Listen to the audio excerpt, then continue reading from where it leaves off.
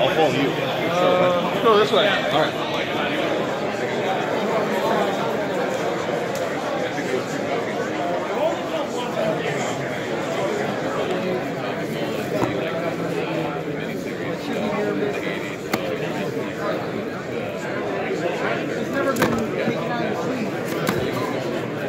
First Red Sonja? No, it's actually not. It's first full, and it's her first cover. First cameo technically is Conan 23, but this has got a fantastic Barry Wintersmith cover, and actually out of the two, this one has more market demand as far as collectability. Nice. Never heard of that.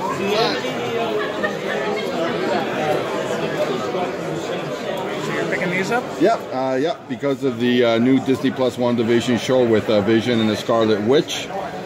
This is their team-up books, 12-issue limited series, #1 issue. And then the other one, I think, is a 4-issue limited series, picked up issues 1, 2, 3, and 4.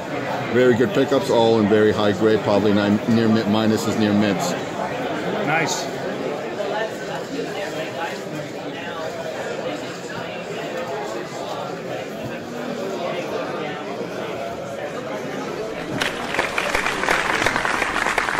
Yeah, the first Toronto comic book show of 2020, and fantastic show, if I do say so. Did you guys like that footage? Yeah, it was great footage, man. Footage. Wish I could have been there. Yeah, I love. I don't take as much footage at that show as I used to, but I mean, at the end of the day, it all tends to kind of be the same after a while. So I just did a bit.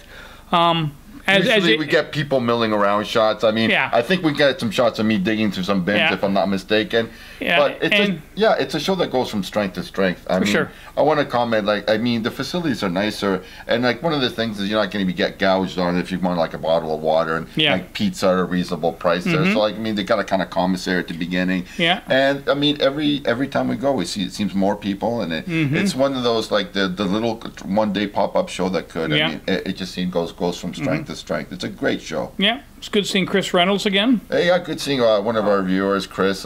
Nice bumping into him. Yeah, cool. A lot of wheeling and dealing, a lot of buying. Got some good books. Good seeing Phil there from Planet Hobby. Always good seeing our good pal Phil from high school. Yeah, I mean, he had some great books. Great books for a long time, and yeah, he's got a great store, Planet Hobby.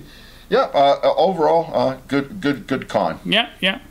Okay, so let's not waste some more time. Let's get started here. So, as usual, we're going to start with the new book segment. And Jose, you're going to start it off. And what are you showing us? 2 books? Yeah, a couple of books. So this is the Toronto Comic Book Show. It's the con segment for new book feature. We'll start off with this first one, which is Angela, Asgard's Assassin, issue #1 from February of 2015. Yeah, this is a book I was particularly on the lookout for, hoping I'd find it, and I did pick it up. One of the smaller dealers had it in one of their new box bins.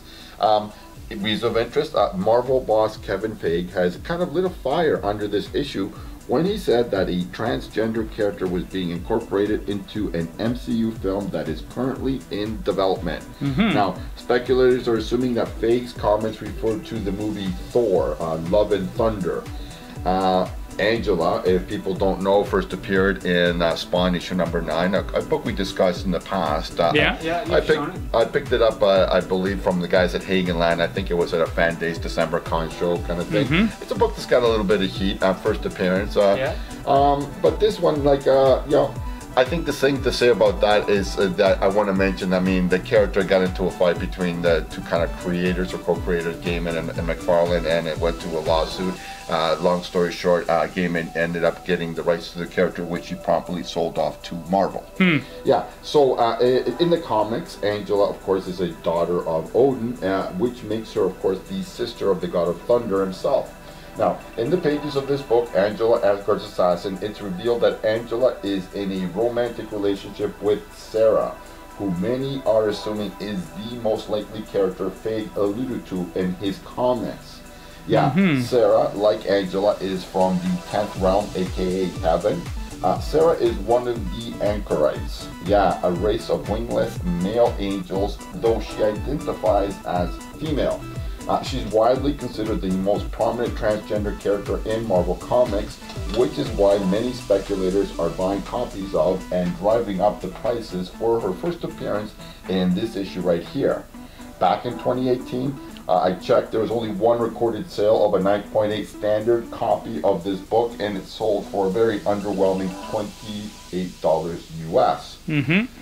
Again, there is one variant, there's a Quesada variant of this issue. Now, last year in 2019, I think there were 7 copies that traded hands online, and they averaged about $40 US. Now, so far this year, there have been no sales under $93 US, and since January the 5th, it hasn't dropped below $125 US, with a high sale of $160, giving it a fair market value of roughly $133 US, and that's just strictly based on the rumor that Feig was referring to the character of Sarah. Wow. Now, bottom line, there's no telling exactly where Feig is going with his comments, and that leaves much to the imagination. Regardless, the rumors very much lean towards Sarah being the first transgender character in the Marvel Cinematic Universe. Now, Stephanie Hahn's cover work here is powerful, colorful, and just lovely. Her understanding of line and flow are almost unmatched, and it really shows off on this wonderful cover. For sure. Picked up for 15 bucks Canadian. What's that? 11 bucks and change US. I think it probably would slab at a 9.8 if I wanted to spend the money. Yeah. And seeing with what pans out from the movie, it would be one of the books I would consider for a more modern book as far as the slab candidate. Just Nothing wrong with that. And see what happens. Exactly. Wait things all shake out. Okay, so and the what do you got under there? The second book in our second book on the new book feature, of course, is a book I've been on the lookout for a while, but haven't picked up because of the movie. This, of course, is Black Canary Oracle Birds of Prey one-shot, #1 from June of 1996, and it has the first appearance, of course, of the Birds of Prey. Yep. Now, it's recognized by most as the first Birds of Prey story with Black Canary and Oracle. Now, just in case you're not sure who Oracle is, she's Barbara Gordon, post being shot in the back by the Joker, causing her to be paralyzed. Now, during this time, she was able to turn into a supercomputer hacker, but of course she dons the Batgirl cape on and off before Cassandra Cain takes up the mantle. Yeah. Now, currently this book at a 9.8 grade is going for about, on average, $240 US. But lower grade copies, of course, can still be found for a good price. I would say you could find it in mid to high grade rock copies for about $40 to $50 US. Graded a little bit more, $75, $80, $90 US, especially when we start hitting the mid-9s. Now, of course, this used to be a book that you could find in dollar bins a couple of years ago. Sure, the dollar bins have since been picked clean, and even if you're lucky, I think, to find a copy in the dollar bin, you know, they're not the ideal storage for raw 9.8 copies. The boxes I find are typically either overstuffed or underfilled. Many times there's no bag and board, and they've been thumbed through with complete disregard by so many filthy hands. Well, it's really a wonder why anyone bothers. Now, bottom line, I still love it though, and I dig whenever I get an opportunity. Thrill of the hunt and all that jazz. That said, the CGC census shows only about 150 graded copies, and of that, 54 are 9.8. That white cover and years of potential neglect and bargain bins from its 1996 release will make it somewhat difficult to find more 9.8s without some help. Yeah. Now, this book, of course, had some heat a few months ago when the Birds of Prey trailer dropped, but of course that's since faded pretty quickly because of the poor box office results of the movie. Yeah, it did kind of... I'll wait in judgment until we finally see it for ourselves. Okay, yeah, for sure. All right. Okay, I picked it up for 30 bucks Canadian, which with current exchange rates is about $21 US. The latest 49th Overstreet price breaks for this book are $16, $23, and $30 US in the 8, 9, and 9.2 splits. And I checked online, and slabs are generally dropping for 90, 110, and 115 US for 9.92 and 9.4 copies. That's pretty good for, you know, a newer, well, what I consider a newer book. You're getting over $100 for a slab? And I guess high-grade this slab? thing, to start off the show, I guess 2 more modern books that I got for a very small amount of price that potentially, if I should slab them, I could make some very good profit on. Yeah. Oh, for sure, for sure. Great start, Jose. Thanks for bringing those in. Hoi hoi. Okay, next one is mine. I'm not going to be as long-winded as Jose, that's for sure.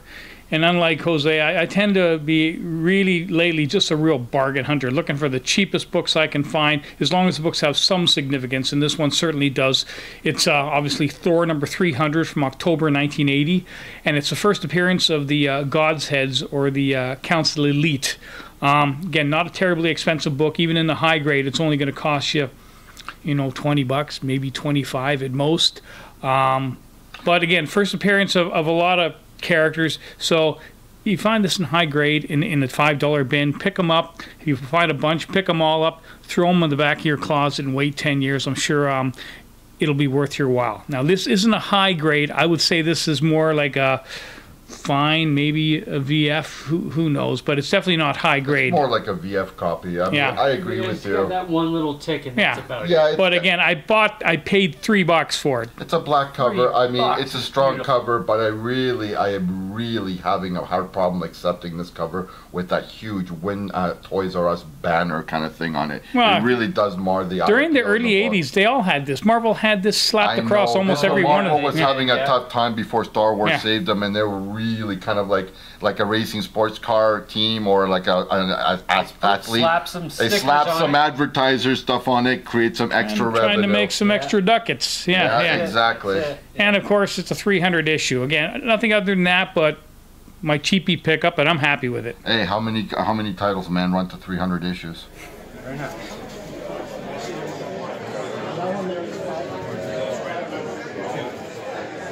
Good purple cover, Spectre cover. Yeah, early Nice. Silver Age. Atom. You always gotta love the Atom. 125. Nobody does, but I do. Yeah. Nice early Silver Age showcase. Aquaman. I have this copy. Yeah. Yeah. Okay. Giant size.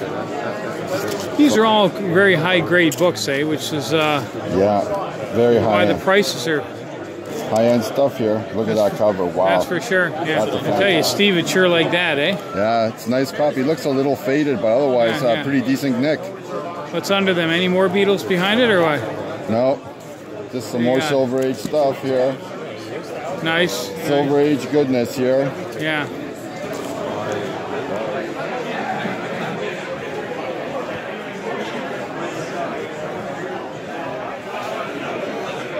Nice Silver Age Kirby Fantastic Four key. First to Tuma, big bad for Submariner. And I believe it's one of the first Silver Age photo montage covers. Fantastic. Yeah. Oh, yeah. High grade, too, eh? Yeah, good looking book.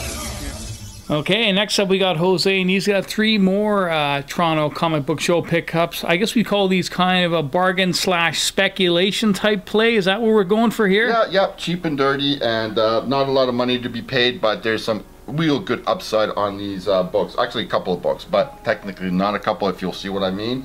So here we're dealing with the Vision and the Scarlet Witch, issue number 1 from November of 1982, the first solo series. Now, I don't know if you heard, but Disney did surprise all at the beginning of the year by proclaiming that their innovative live-action series WandaVision would be a Disney Plus streaming channel. It would be coming out in 2020 and not in 2021, which was originally announced. Now, 7 years after their wedding issue in giant-sized Avengers issue number 4, we get our first solo series beginning with Vision and Scarlet Witch number 1, which reinforces the idea through a famous retcon that Magneto is the father of both Scarlet Witch and Quicksilver. Now, something they're not aware of until issue number 4 of this 4-issue limited series. Now, this limited series 4-issue 1 was followed a few years later by the 12-issue Vision and the Scarlet Witch Volume 2 series. Now, there's 2 interesting factors in play here as we enter into 2020. First, this is an incredibly cheap book on the market. with a CTC 9.8 copy just recently crossing the $100 US barrier. Second, and perhaps more alarming, is that this book has been purchased 11 times in a 9.6 or 9.8 grade since November of 2019. There are only 99 total universal grades that exist, so seeing that percentage changing hands means that speculation is heating up, likely leading to higher prices soon. Now, this book to me looks like another book to invest in on the upswing before the prices get out of hand, okay? The 49th overseas price break has only a $5 price guide thing for issues 1 through 4 at the 9.2 grade. Now, again, this is a higher grade, I would say a VF near mint, mint or a near mint minus kind of thing. You know, 9.9, 9.2. Tougher black cover. $15 would not be a bad price for that. But Mike, if you want to open her up, and this is a little tricky because it's all attached. Ooh, yeah, you get the two of them. Yeah. Just kind of like move that nice. So you got 3 books. No, 4. 4. When he actually turns the other one there. Oh, look at that. Oh, nice. So I got all 4 issues for $15 Canadian, $3.75 Canadian each. What is that? I don't know in U.S. terms. From where I come from, we call that a bargoon. Well, bargoon. Are you going to show the last? I didn't see the last. Back, I referred to this. All I will say this. I got it from the same dealer. This is what I refer to the 12 issue volume 2 series. This is the #1 issue. Solid cover, as well as we having really solid covers on all 4 covers for the 4-issue miniseries. Oh yeah, it's spectacular. So, $25 paid for 5 books. That's $5 Canadian a book. I mean, as far as a pretty good deal. Let me see the Magneto again, Mike. That's a really. I love that cover. I thought it was all that's the issue where actually Scarlet Witch and Quicksilver find that Magneto is indeed their father. Cool. Great plot line. Well, that's probably going to increase in value. That seems like it's flying under the radar. What would you say? I would say that these are good books to pick up. These were still dollar bin fodder. Yeah. Now they might have priced them at $5 or $10. If you are picking them up, look for high grade copies. Do not cheap out and get like a mid grade looking copy. Try to get at least VF near mint copies at least. Sure. If you go to a con and get them at these prices, you're doing very well. Yeah. Okay, Jose, those are spectacular. Great finds. Very nice finds.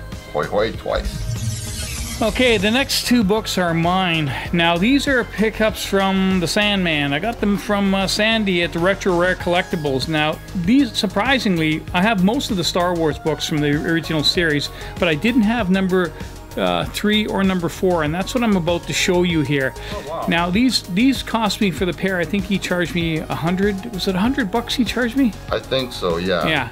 Now, these aren't just high grade, they are really high grade. I would say they're bordering on near mint. If I was to speculate, I would say they're anywhere between a 9 and a 9.4, 0.4, the pair of them. And that's why I picked them up, and that's why I spent so much money on them, because I don't know if you guys are aware of this, but I am a Star Wars fan. No. Really? Yeah. Man, call me unsurprised that you're having a Star Wars segment on comic books. Man, wow. Yeah, and who'd have thought that was coming? One of those Star Wars guys? And seriously? these are 2 of the highest grade books I found in a very long time. So when I saw them, I couldn't leave them behind. That's like, actually turns out I already have a second copy of number 4. So I had a copy number 4. So this is actually my second copy. But that's okay. I'll keep them both. Mike, let's see the number 4 that's underneath that one there. Again, very nice copy, very clean. Again, anywhere between a 9 and somewhere between a 9 and a 9.4. If I was to speculate, the corners are perfect. The spine is perfect. And that's a black cover, so having a 9.4, no mean feat on this one. These are flawless books, and I am super excited about owning them. A very, very significant contribution to my Star Wars collection. So gorgeous cover. Yeah. Well, actually, looks like a major omission in your collection, as just a major hole's been filled. Surprisingly, I never had issue number 3. All these years, I had a reprint of number 3, but I never had a real one. So, yeah, super stoked about owning them now, and thanks to Sandy at Retro Rare for finding me these beautiful little gems. You might have a buyer for the number 4 if you're I'll keep them both. I've never sold a comic book in my life. I don't.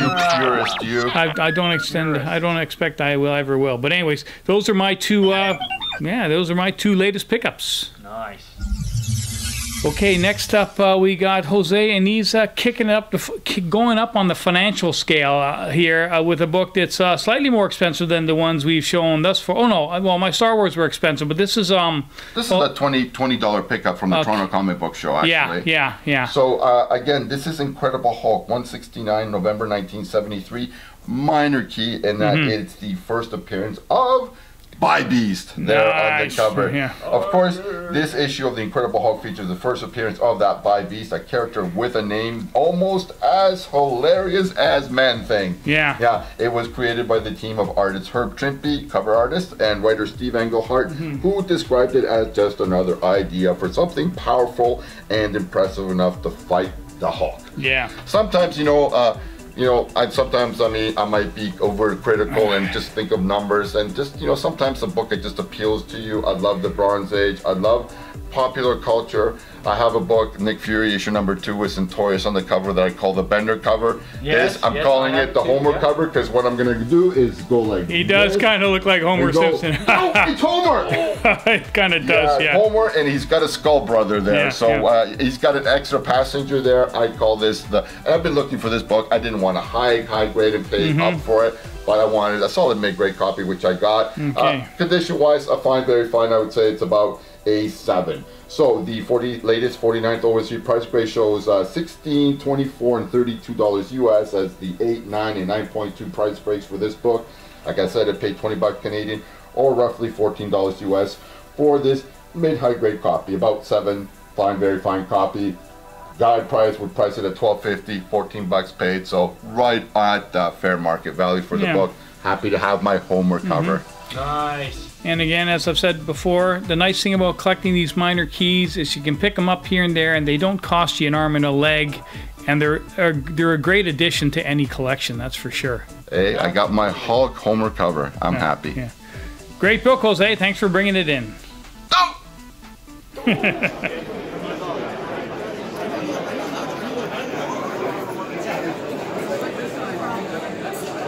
I got it back, and I finally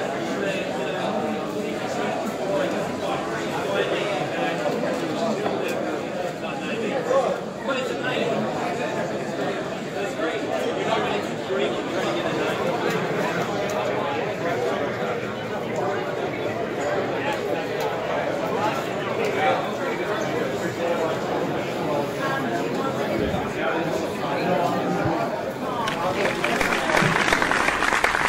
And we got Jose, who's going to be ending off the night here. And as usual, he's not going to disappoint. And as usual, he's going to treat us to a Golden Age cover. But at the same time, this is a first for our show. This is special. This is not like any book we've shown before.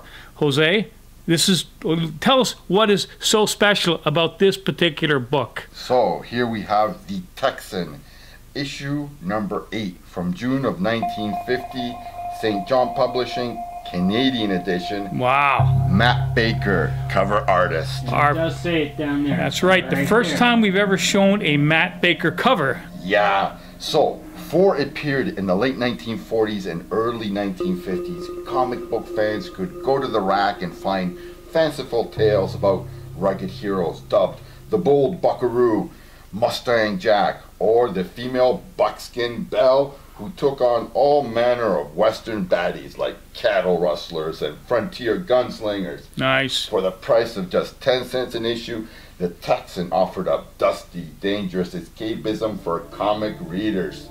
Starting in August of 1948, the comic books were published by the Massachusetts-based St. John Publications imprint. The publisher also put out other titles like Crime Reporter, Weird Horrors, Diary Secrets, Abbott and Costello, Northwest Mounties, and Amazing Ghost Stories. The stories were fun, escapist noir stuff for fans of adventure and crime.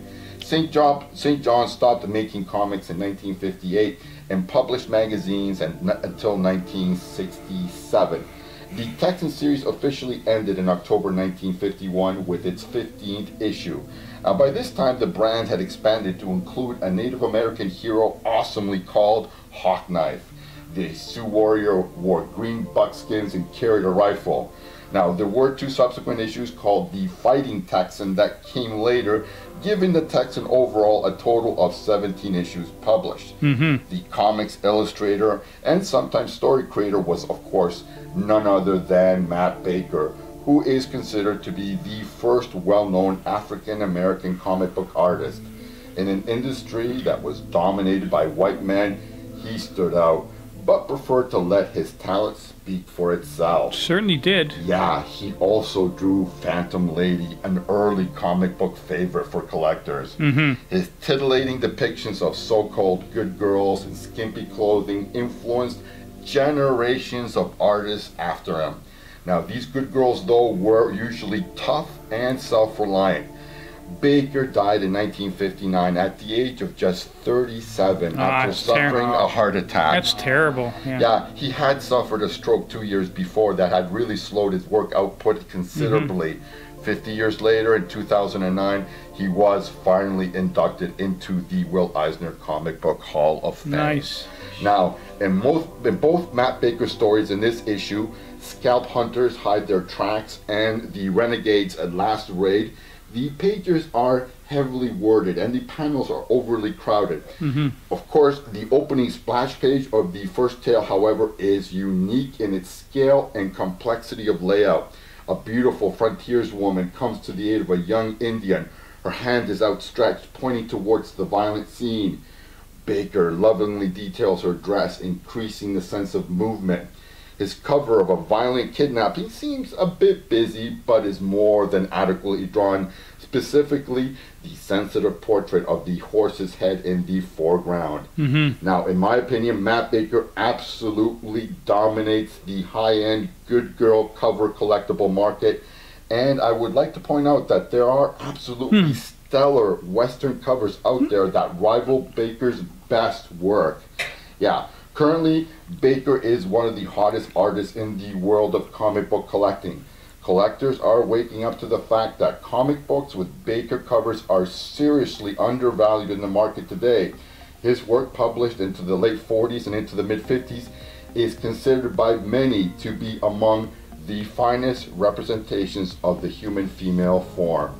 Now, available on the old eBay right now, there are 3 low-grade raw copies ranging from a fair good copy at only $20 US to a low mid-grade CDC 5.0 slabbed copy with the buy-up price now of $1,140 US for this issue. Wow. This is a low-grade copy, I would say about a good 2. It's got, I wouldn't say substantial, but it's got significant water damage on it. But it's a good looking 2. And it's a good looking 2, and it's got nothing where the main focal point of the cover is, which is that the male Indian kidnapping the blonde-haired damsel in the red dress in the foreground. I will point out that there is some rubbing and some looks like a little bit of staining, maybe molding right there. Yeah. But you know what? These are not serious impediments considering the price point for this book.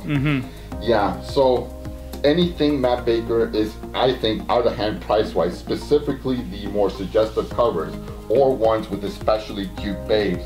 And they're nearly impossible to locate in any kind of nice condition. Now, having said that, the latest 49th Overstreet price break for this book shows only 36, 72, 108, 214, 347, and $480 US for the 2, 4, 6, 8, 9, and 9.2 price splits for this issue. And that's for the regular American issue. Again, we get an added complexity or feature of this book in being the Canadian edition. Exactly. Now, historically, Canada's had roughly 1/10 of the population as our American neighbors to the south. So how rare is this? So you consider this in the heyday of the Western genre, if it had something above, well above 200,000-300,000, even for a smaller publisher, that would have been a healthy run. To extrapolate, so a tenth of the copies, 20 to 30,000 maximum. You factor in survival rates of maybe 5-10%. You start doing the math, you start whittling the number until you get a situation